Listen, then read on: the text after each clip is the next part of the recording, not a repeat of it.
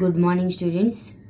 ఈరోజు మనము complementary principal of bore ఈ టాపిక్ని ఎక్స్ప్లెయిన్ చేద్దామమ్మా. ఈ డిస్కస్ చేసే ముందు మీరు మ్యాటర్ వేవ్స్ అండ్ అన్సర్టనిటీ ప్రిన్సిపల్కి సంబంధించినటువంటి ఆ టాపిక్స్ అన్నీ కూడా ప్లేలిస్ట్లో అవైలబిలిటీలో ఉంటాయి. లేకపోతే మీరు యూట్యూబ్లో సెర్చ్ బార్ ఓపెన్ చేసి ఆ సెర్చ్ బార్లో complementary principal of bore by physics 777 EAMCET అని సెర్చ్ చేసినట్లయితే అండ్ టైప్ చేసినట్లయితే మీకు నేను చేసిన వీడియోస్ అన్నీ కూడా మీకు డిస్ప్లే అవుతాయి. ఓకే, ఇంకా నెంబర్ ఆఫ్ వీడియోస్ మీకు ఏ సెమిస్టర్కి కావాలన్నా ఏ వీడియోస్ కావాలన్నా కానీ నా ఛానల్లో సంబంధించిన ఫిజిక్స్ 777 ఎంసెట్ అని చివరిలో టైప్ చేస్తే ఆ వీడియోస్ అన్నీ డిస్ప్లే అవుతాయి. ఓకే ఓకే టాపిక్లోకి వెళ్ళిపోదాము. Complementary principal of bore. The most important consequence of uncertainty principle is that it is impossible to determine the wave and particle properties at the same time in a single experiment. Okay, uncertainty principle యొక్క most important consequence ఏంటంటే consequence అంటే పరిణామం అంటారు కదమ్మా. Uncertainty principle వలన most important పరిణామం లేకపోతే consequence ఏమిటంటే it is impossible to determine the wave and particle properties. ఓకేనా, ఏది ఇంపాసిబుల్ అంట వేవ్ అండ్ పార్టికల్ ప్రాపర్టీస్ అంటే వేవ్ ప్రాపర్టీస్ పార్టికల్ ప్రాపర్టీస్ ఒకేసారి okay at the same time అన్నారు. అంటే ఒక ఇన్ ఏ సింగిల్ ఎక్స్పెరిమెంట్ అంటే ఒక సింగిల్ ఎక్స్పెరిమెంట్లో సేమ్ టైం అంటే ఒకేసారి వేవ్ ప్రాపర్టీస్ మరియు పార్టికల్ ప్రాపర్టీస్ని డిటర్మిన్ చేయటం ఇంపాసిబుల్. ఇది ఓకే కాంప్లిమెంటరీ ప్రిన్సిపల్. సరే, కాంప్లిమెంటరీ ప్రిన్సిపల్ ఆఫ్ బోర్ దీన్ని ఇక్కడ ఇచ్చిన దాన్ని ఒక స్టేట్మెంట్ వైజ్గా చెప్తారు. చూడండి, according to complementary principal A wave and particle nature of matter and light are complementary rather than contradictory. అంటే కాంప్లిమెంటరీ ప్రిన్సిపల్ ప్రకారం ఏంటంటే wave and particle nature of matter అంటే మ్యాటర్కి ఏ నేచర్స్ ఉంటాయి, పార్టికల్ నేచరు మరియు వేవ్ నేచరు. ఈ రెండు nature's కూడా ఏంటి అంటే దీస్ ఆర్ కాంప్లిమెంటరీ. అంటే కాంప్లిమెంటరీ ఏంటంటే ఈ పార్టికల్ నేచర్ను కనుగొనేటప్పుడేమో వేవ్ నేచర్ కనబడదు, వేవ్ నేచర్ మ్యాటర్ ఓకేనా వేవ్ నేచర్ని మెజర్ చేసేటప్పుడేమో పార్టికల్ నేచర్ కనిపించదు. ఓకేనమ్మా, ఇది కాంప్లిమెంటరీ. కానీ రేదర్ దాన్ కాంట్రడిక్టరీ, కానీ కాంట్రడిక్టరీ అయితే కాదు. ఈ కాంట్రడిక్టరీ కాదు అని అంటే కాంట్రడిక్టరీ అయితే ఏంటిది పార్టికల్ నేచర్ ఉండినప్పుడేమో వేవ్ నేచర్ ఉండదు, వేవ్ నేచర్ ఉండినప్పుడేమో పార్టికల్ నేచర్ ఉండదు అని అర్థం. కానీ ఇక్కడ మనం ఏం చెప్తున్నామంటే మనం ఇక్కడ ఈ పాయింట్ జాగ్రత్తగా గుర్తుపెట్టుకోవాలి. పార్టికల్ నేచరు వేవ్ నేచరు రెండు ఉంటాయి. కానీ పార్టికల్ నేచర్ మెజర్ చేసినప్పుడు వేవ్ నేచర్ని మెజర్ చేయలేము, వేవ్ నేచర్ని మెజర్ చేసినప్పుడు పార్టికల్ నేచర్ని మెజర్ చేయలేము. ఓకే, ఆ మ్యాటర్ యొక్క అందుకని వాటిని కాంప్లిమెంటరీ అని పిలుస్తాం.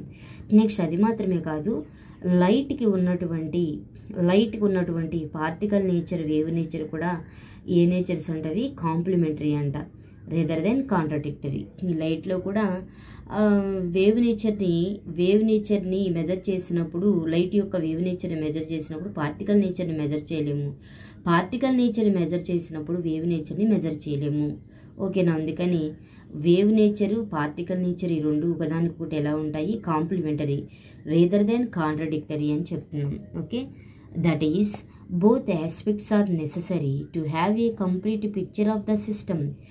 ఓకే, అంటే దాని అర్థం ఏంటదమ్మా ఇప్పుడు చెప్పింది రెండు కూడా ఉంటాయి అంటే అర్థం ఏంటిది రెండు ఆస్పెక్ట్స్ అంటే రెండు ఆస్పెక్ట్స్ అంటే వేవ్ నేచర్ మరియు particle nature and wave nature of matter అనేవి ఈ రెండు కూడా ఓకేనమ్మా ఈ రెండు కూడా నెససరీ అంటే అవసరం అనమాట. దేనికి అవసరము ఒక సిస్టమ్ని కంప్లీట్గా ఎక్స్ప్లెయిన్ చేయడానికి కంప్లీట్గా డిస్క్రైబ్ చేయడానికి ఈ రెండు నేచర్స్ కూడా ఈ రెండు ఆస్పెక్ట్స్ కూడా అవసరము. But both these aspects have never been shown in a single experiment. కానీ ఈ రెండు నేచర్స్ని అంటే రెండు ఆస్పెక్ట్స్ని కూడా ఒక సింగిల్ ఎక్స్పెరిమెంట్లో మనము చూపించలేము అని చెప్తున్నాము. ఓకేనా, ఇది ఇంపార్టెంట్ పారా, ఇది బాగా చదువుకోవాలి. నెక్స్ట్ ఓకే, ఇలా సింగిల్ ఎక్స్పెరిమెంట్లో మనము ఈ 2 ఆస్పెక్ట్స్ని షోన్ చేయలేమని చెప్పాం కదా, అది ఎగ్జాంపుల్గా తీసుకుంటున్నాం. ఎగ్జాంపుల్ దీనికి అంటే సింగిల్ ఎక్స్పెరిమెంట్లో ఏ విధంగా మనము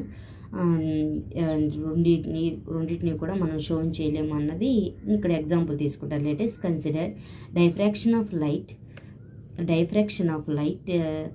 light experiment by A double slit and okay. ఇప్పుడు దానికి ఎగ్జాంపుల్గా ఏ ఎక్స్పెరిమెంట్ని తీసుకుంటున్నామంటే diffraction of light experiment by A double slit అమ్మ. ఈ డబల్ స్లిట్ ఎక్స్పెరిమెంట్ని తీసుకుంటున్నాం అనమాట. ఓకేనా, డబల్ స్లిట్ ఎక్స్పెరిమెంట్ అంటే ఈ సింగిల్ స్లిట్, డబల్ స్లిట్ ఇదంతా ఎక్కడ మనము ఈ చదువుకున్నాము, వేవ్ ఆప్టిక్స్ పేపర్లో చదువుకున్నాం. వాటికి సంబంధించిన వీడియోస్ కూడా ఓకేనమ్మా, ఫిజిక్స్ 777 ఎంసెట్ అని నా ఛానల్లో మీకు కనిపిస్తాయి, మీరు సెర్చ్ చేయండి. ఓకే సరే, డబల్ స్లిట్ ఎక్స్పెరిమెంట్ ఓకేనా. దేనికి ఎగ్జాంపుల్ అంటే ఒక సింగిల్ ఎక్స్పెరిమెంట్లో మనం షోన్ చేయలేమన్నాం కదా, దానికి ఎగ్జాంపుల్గా ఏం తీసుకున్నారు ఇక్కడ, డబల్ స్లిట్ ఎక్స్పెరిమెంట్ తీసుకున్నాము. ఓకే, ఈ డబల్ స్లిట్ ఎక్స్పెరిమెంట్లో స్క్రీన్ ఉంటుంది కదా, స్క్రీన్ ఉంటుంది ఓకేనా, సోర్స్ ఉంటుంది. సరే, స్క్రీన్ అనేది ఏ విధంగా ఉంటుంది అంటే the screen then consists of many adjacent photo electric cells. ఓకేనా, many adjacent photo electric cells ఏముంటాయి స్క్రీన్ మీద అంటే number of photo electric cells అంటే డార్క్ అండ్ బ్రైట్ లాగా కనిపిస్తాయి అన్నమాట డబుల్ స్లిట్ ఎక్స్పెరిమెంట్లో. అవేంటయ్యి ఆ ఫోటోగ్రఫిక్ ప్లేట్ మీద ఉన్నటువంటి ఆ డార్క్ బ్రైట్ అంటే దోస్ ఆర్ పక్కపక్కన ఉన్నటువంటి అంటే అడ్జసెంట్ పక్కపక్కన ఉన్నటువంటి number of photo electric cells అనమాట. These cells respond to photons having photon properties. ఈ ఫోటో ఎలక్ట్రిక్ సెల్ అంటే స్క్రీన్ మీద ఉన్నటువంటి ఫోటో ఎలక్ట్రిక్ సెల్స్ వేటికి రెస్పాండ్ అవుతున్నాయి అంట, ఫోటాన్స్కి అంటే లైట్ పార్టికల్స్కి, ఫోటాన్కి రెస్పాండ్ అవుతున్నాయి. అంటే దోజ్ హ్యావింగ్ ఫోటాన్ ప్రాపర్టీస్ లేదా దోజ్ హ్యావింగ్ పార్టికల్ ప్రాపర్టీస్ అని చెప్పొచ్చు ఇక్కడ. If we plot the number of photons, మనము graph number of ఫోటాన్స్కి గీసినట్లయితే graph if we plot number of photons each cell counts in a certain time period against the location of cell, a wave-like pattern is obtained. మనం కనుక number of photons అంటే number of photons అనేది ఎవరు count చేస్తారు, each cell counts in a certain time period. ఓకేనా, ఒక certain time పీరియడ్లో అంటే కొంత టైంలో ఓకేనా ప్రతి సెల్లు ఓకేనా ప్రతి సెల్లు ఎన్ని నెంబర్ ఆఫ్ ఫోటాన్స్ని కౌంట్ చేసిందో ఆ నెంబర్ ఆఫ్ ఫోటాన్స్కి మరియు లొకేషన్ ఆఫ్ సెల్ అంటే సెల్ యొక్క లొకేషన్కి మధ్య గ్రాఫ్ గీసినట్లయితే ఆ గ్రాఫ్ ఏ విధంగా ఉంటుందంట, ఏ wave like pattern is obtained. ఒక వేవ్ షేప్ లాగా ఉంటుందంట. ఓకేనా, అంటే వేవ్ షేప్ లాగా వస్తుంది అంటే దాని అర్థం ఏంటిది, we conclude experiments can displace either the particle like nature or wave like nature of the system.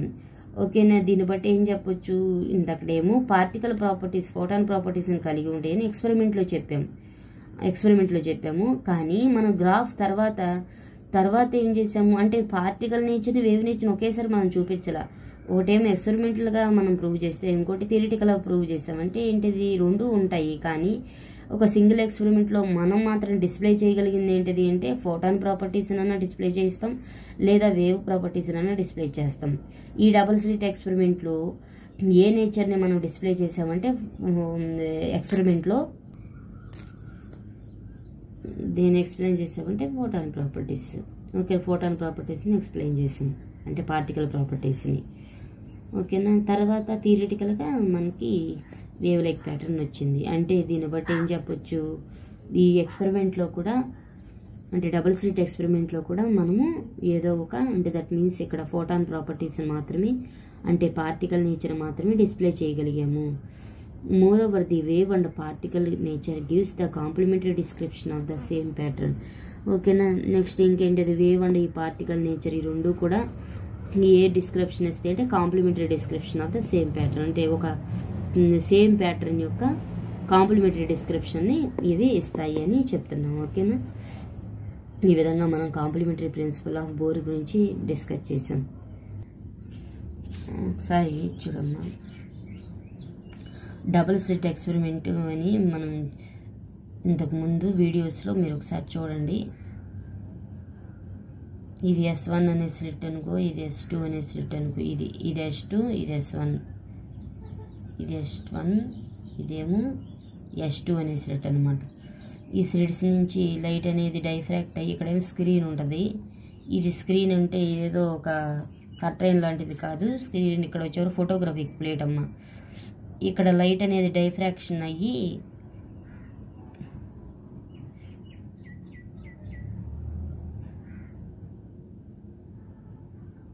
Light ఈ విధంగా డైఫ్రాక్షన్ అయ్యి ఇది ఇట్లా లైట్ డైఫ్రాక్షన్ అయ్యి ఇది యాంగిల్ తీటా చేస్తూ ఓకేనా, ఈ విధంగా రెండు ఫామ్ అవుతుంది. ఒకటేమో మ్యాక్సిమం, ఒకటేమో మినిమం. ఇది మ్యాక్సిమం అనుకో, ఇది బ్రైట్ బ్యాండ్ అనమాట, ఇది బ్రైట్ బ్యాండ్. నెక్స్ట్ ఇదేంటిది అంటే డార్క్ బ్యాండ్.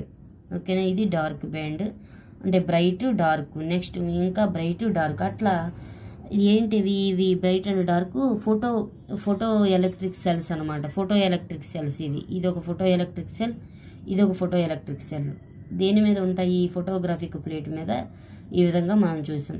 ఈ ఫోటో ఎలక్ట్రిక్ సెల్స్ని మీరు అబ్జర్వ్ చేసి ఈ సెల్స్ మీదకి లైట్ని పంపించినట్లయితే, మళ్ళీ లైట్ని పంపించినట్లయితే ఇవి ఓన్లీ ఈ సెల్స్ అనేవి దేనికి మాత్రం రెస్పాండ్ అవుతున్నాయి అంట? ఫోటాన్ అంటే లైట్కి మాత్రమే, లైట్ పార్టికల్స్ మాత్రమే రెస్పాండ్ అవుతున్నాయి. అంటే దాని అర్థం ఏంటిది అంటే లైట్ పార్టికల్స్ అంటే పార్టికల్ నేచర్ కలిగి ఉన్నాయి. ఎక్స్పెరిమెంట్ నుంచి మనం ఏం చెప్పొచ్చు అంటే పార్టికల్ నేచర్ లేకపోతే పార్టికల్ ప్రాపర్టీస్ని ఎగ్జిబిట్ చేస్తున్నాయి అని మనం చెప్పొచ్చు అనమాట. ఓకే, మరి నెక్స్ట్ వచ్చేవరకు గ్రాఫ్ గీసారంట. దీని నుండి నెక్స్ట్ గ్రాఫ్ గీసారంట. ఓకేనా, ఎక్స్-యాక్సిస్ మీద ఏమో నంబర్ ఆఫ్ ఫోటాన్స్, y-యాక్సిస్ మీద ఏమో నెంబర్ ఆఫ్ ఫోటాన్స్.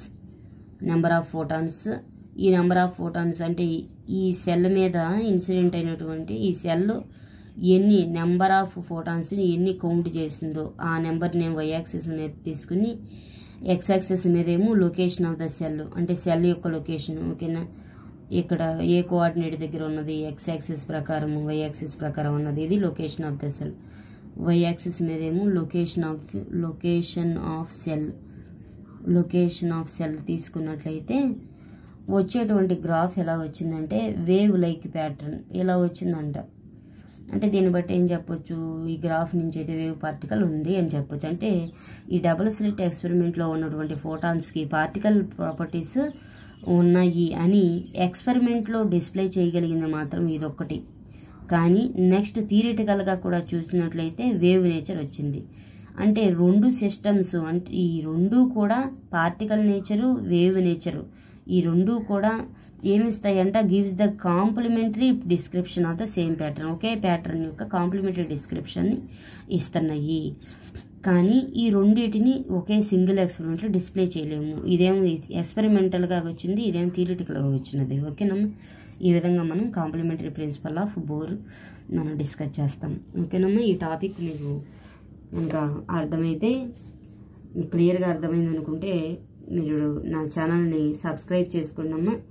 కంపల్సరీగా మీరు నా ఛానల్ ఈ వీడియోస్ అన్నిటిని లైక్ చేయండి, ఈ కాంప్లిమెంటరీ ప్రిన్సిపల్. ఎందుకంటే లైక్ చేయడం వలన ఓకేనా నెంబర్ ఆఫ్ మరి ఎంతోమందికి ఈ వీడియోస్ అనేవి రీచ్ అవ్వడానికి పాసిబిలిటీ ఉంటుంది. పర్టికులర్గా ఇంగ్లీష్ మీడియం, తెలుగు మీడియం నుంచి ఇంగ్లీష్ మీడియంకి వచ్చిన పిల్లలు ఇబ్బందులు పడకుండా ప్రత్యేకంగా ఈ వీడియోస్ చేయడం జరిగింది. ఎందుకంటే మేము ఉన్న టైంలో మేము పడిన ప్రాబ్లమ్స్ అవి మాకు తెలుసు.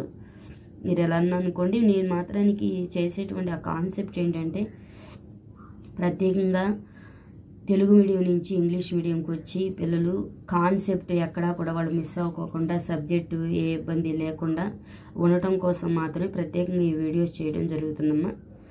ఓకే, నా ఛానల్ని మీరు లైక్ చేయడం వల్ల ఏంటంటే మరెంతోమందికి వీడియోస్ రీచ్ అవ్వడానికి పాసిబిలిటీ ఉంటుంది. ఓకే, మీకు కావాల్సిన వీడియోస్ని మీ ఛానల్లో మీరు వెళ్ళినట్లయితే ఆ ఛానల్లో ప్రతి వీడియో కనిపిస్తుంది మీకు. ఫిజిక్స్ అన్ని సెమ్కి సంబంధించిన సెమిస్టర్కి సంబంధించిన వీడియోస్ డిస్ప్లే అవుతున్నాను. Okay, thank you for watching.